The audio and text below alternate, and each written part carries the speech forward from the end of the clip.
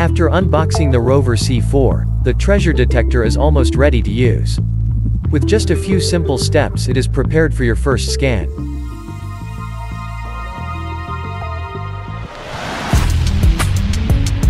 Choose the desired probe and connect it to the sensor socket at the lower end of the control unit. Push the plug into the sensor socket until the notch snaps in. To change the probe, just release the notch and pull out the probe. Both the standard probe and the super sensor have an LED orbit that provides immediate visual feedback. The standard probe can be used for the operating mode's 3D ground scan and magnetometer. It is attached directly to the unit and thus very easy to carry. The super sensor is used for all operating modes including mineral scan and pinpointer. Moreover, it provides 3D ground scan images in higher resolution.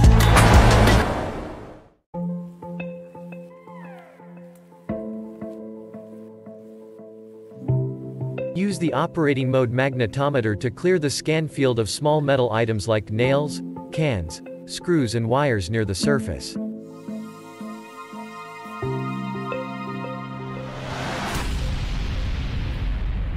Magnetometer is primarily in acoustic mode. However, the feedback is also visualized on the display to determine the highs and lows. Use the standard probe or the super sensor for this operating mode. By using the high-resolution super sensor, you can achieve a much better depth performance. Select magnetometer from the main menu. Start the scan by pushing the start button. Move slowly forwards, backwards, to the left and to the right, but avoid turning the probe. The probe should always point vertical to the ground. Do not pivot, swing or turn it around its own axis.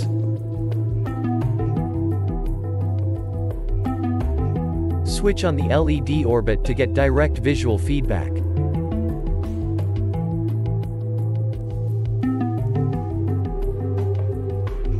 Ferromagnetic objects are indicated in blue and red colors corresponding to their negative and positive magnetic pole.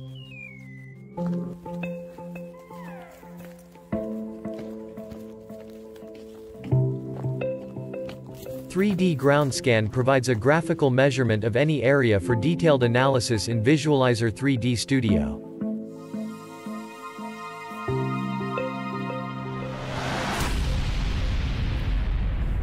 The operating mode can be performed with the easy-to-use standard probe or the high-resolution super sensor.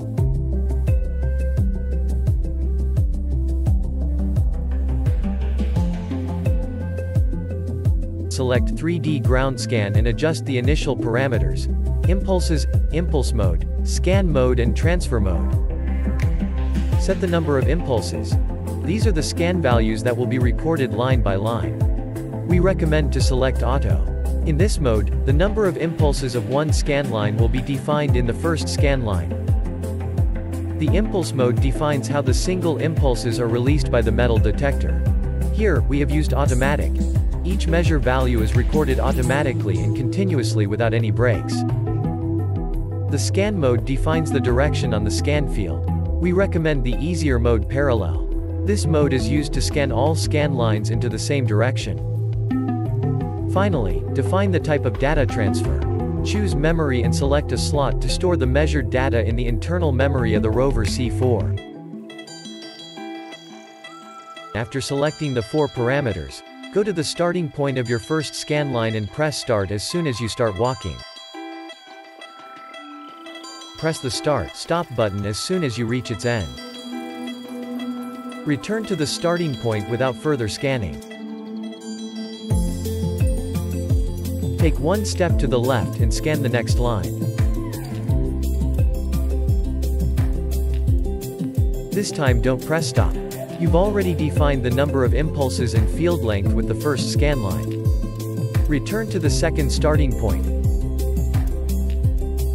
Take a step to the left and scan the next line. Repeat this until you completed your scan field.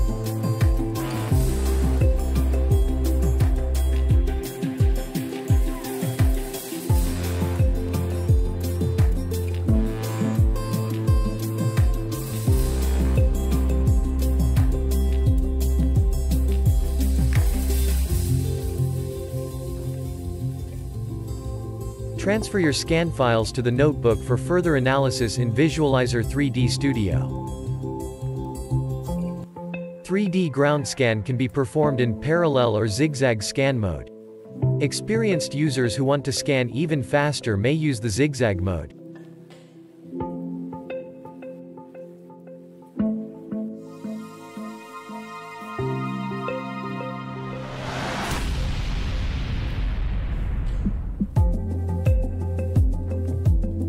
Select 3D ground scan and adjust the parameters. Impulses, impulse mode, scan mode and transfer mode. First, set the number of impulses. We recommend auto. Select the impulse mode automatic. Each measure value is recorded continuously without any breaks. The scan mode defines the direction on the scan field. For faster scans, choose zigzag. Finally, define the type of data transfer. Choose memory and select a slot to store the measured data in the internal memory of the Rover C4. After selecting the 4 parameters, go to the starting point of your first scan line and press start as soon as you start walking. Scan the first line to its end and press the start/stop button to set the field length and number of impulses.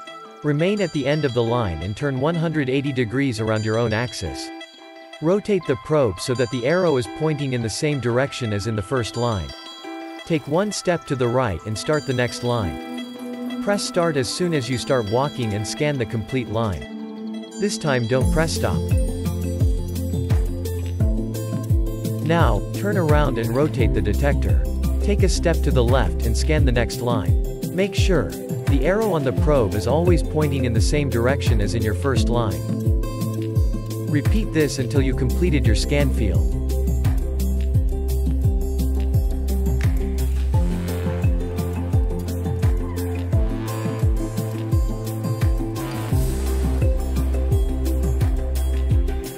Alternatively, you can walk forwards and backwards without rotating around your own axis. In this case, you don't need to rotate the probe. But keep in mind that walking backwards might affect the measurement results. It is more difficult to keep straight lines and the walking speed may be slower than when walking forwards. If you are undecided, we recommend you to use the scan mode parallel.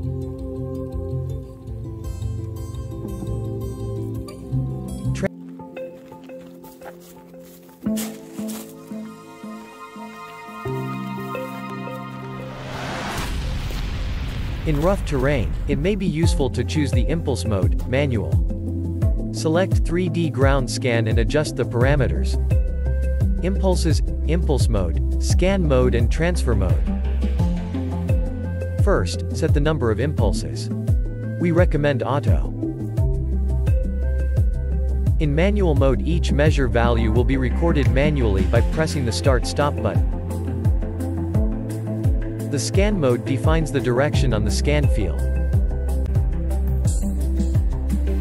Finally, define the type of data transfer. Choose memory and select a slot to store the measured data in the internal memory of the Rover C4.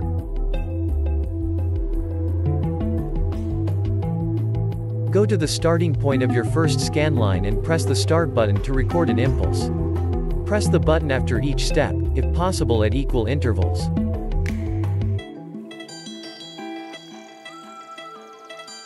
Press OK as soon as you reach the end of the first scan line to define the field length. Return to the starting point without further scanning.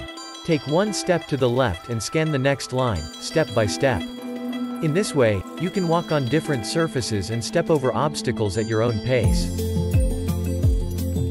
For best scan results, hold the probe 10 centimeters above the ground and keep the same distance to the surface.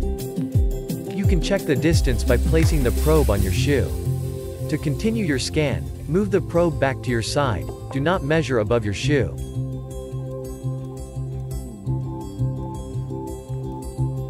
Transfer your scan files to the notebook for further analysis in Visualizer 3D Studio. Pinpointer allows you to locate potential targets more precisely and to distinguish between ferromagnetic, non-ferromagnetic and non-metallic target objects.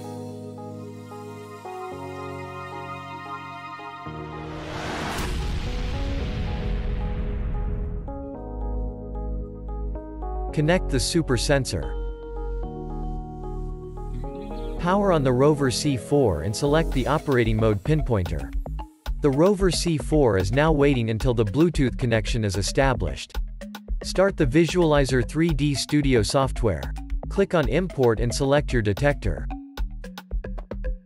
Select the interface and the operating mode pinpointer.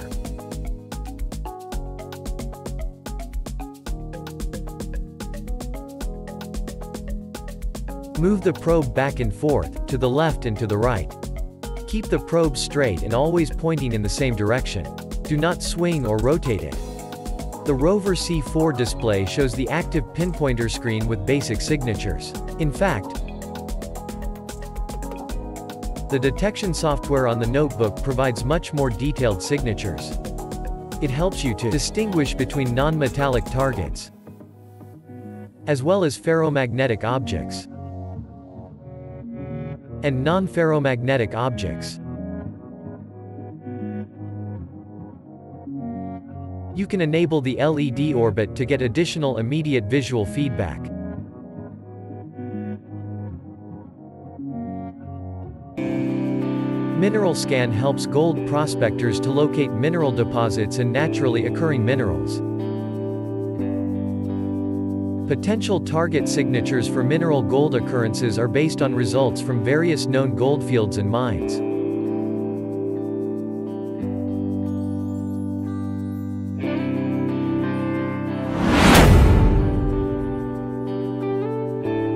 Connect the super sensor and select Mineral Scan.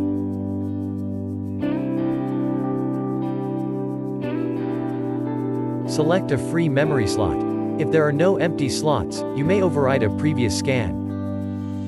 Go to the starting point, start the scan and walk to the end of your scan line. The scan values will be recorded continuously for later analysis. Make sure that your scan line has a minimum length of 20 meters to collect enough values. After finishing your measurement, import the scan file into Visualizer 3D Studio. Switch to side view and scale the scan image to identify potential mineral occurrences. Look for a signature that is commonly referred to as hit within a hit. This is a small value that is attached to a larger one.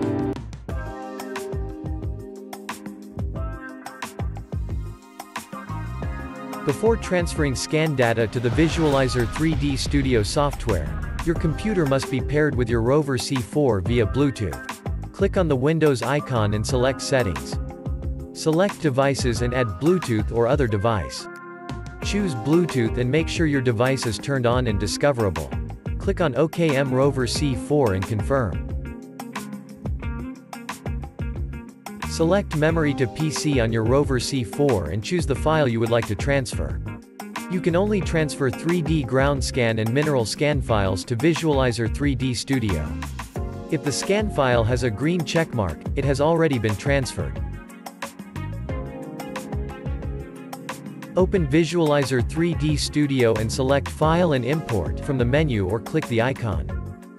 Select Rover C4 version 3.4 or higher. Wait a moment until your device interface is listed. Now select the entry and proceed. Select the desired operating mode. Remember, pinpointer scan results are displayed in real time in the software. Choose the correct number of impulses for your 3D ground scan. Add further scan parameters and finish the scan transfer by clicking OK. Now you can analyze your 3D ground scans and mineral scans in detail.